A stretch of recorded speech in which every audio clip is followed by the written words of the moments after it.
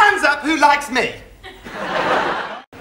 I said hands up who likes... Rick, we heard what you said.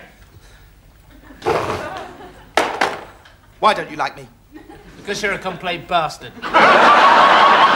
Vivian, I'm being serious. So am I. You're a complete bastard and we all hate you. I find that rather difficult to believe. Do you want to bet on it? I'll put down a £5. Yeah, me too. Yeah, you count me in as well. No, I don't bet. Coward! Yeah, yellow chicken. Oh, I'm not scared. Right then, a £5. Oh, I haven't got any money.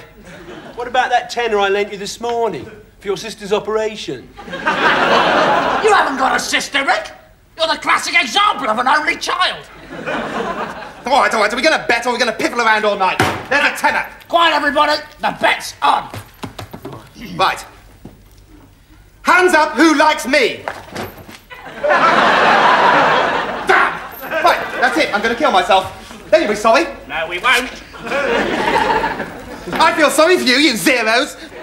You nobodies. What's going to live on after you die? I'll tell you. Nothing. That's what. Oh, this is pathetic.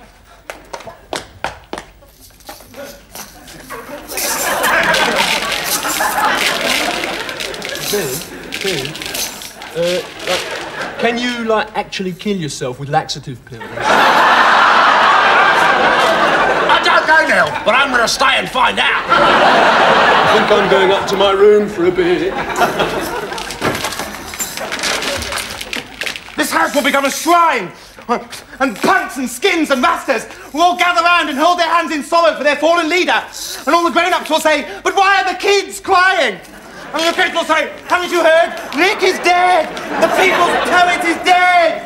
And then one particularly sensitive and articulate teenager will say, other kids, do you understand